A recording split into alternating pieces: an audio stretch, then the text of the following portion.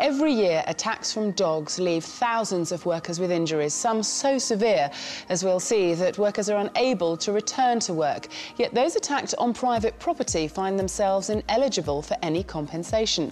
Shankar Guha catches up with the campaign to reform the Dangerous Dogs Act.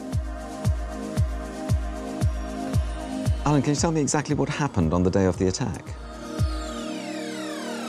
This leg has got some nerve and some muscle damage to it now, hasn't it? Yeah, and this is after a skin graft, isn't it? Yeah, that's a skin graft.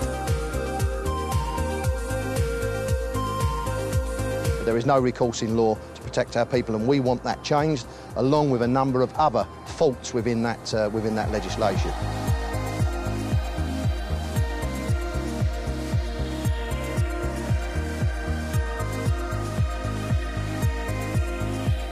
"18 months ago, David Cameron himself, in writing to myself, gave us an assurance that he would change the law. We want him to deliver on those assurances so that we'll be protected right across the UK against those irresponsible owners who allow their dogs to attack people and at the moment can do so with complete impunity.